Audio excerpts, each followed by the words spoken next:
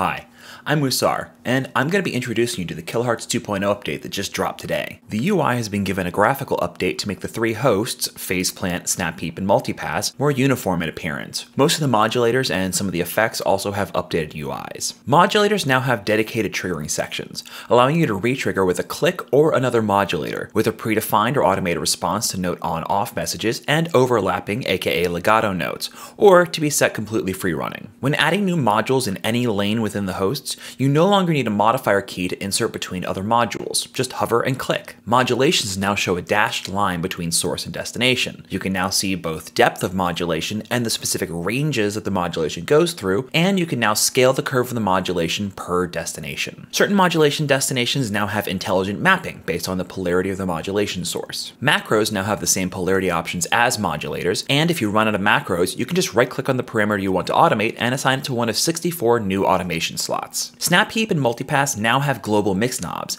allowing you to scale the dry-wet balance of the entire effect from one place. New modulators include LFO table, curve, extended pitch wheel control, note gate, MIDI CC, remap, and sample and hold. MPE support has also been added. Other modulators have been updated, including the envelope, LFO, velocity, and the max, min, and multiply modulators, which have now been renamed as lower limit, upper limit, and scale respectively. Any modulator with a time parameter can now be set to 0 Hz, or as fast as 100 Hz. The audio follower and pitch tracker modulators from Snap-Peep and Multipass are now available in all hosts. The curve modulator is now available as an alternative to the envelope modulator for generator outputs. You can now create groups for effects and modulators. Finally, the distortion snap-in now has a toggle for the built-in DC filter. So what are your thoughts? Is there something in the update you're most excited about? What do you plan to do now that 2.0 is out?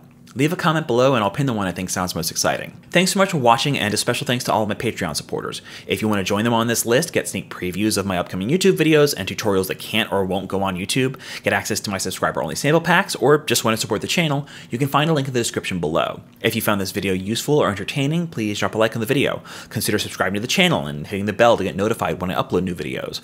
Click on one of the videos you see popping up now to watch something else I've made. Thanks again, and have a great day.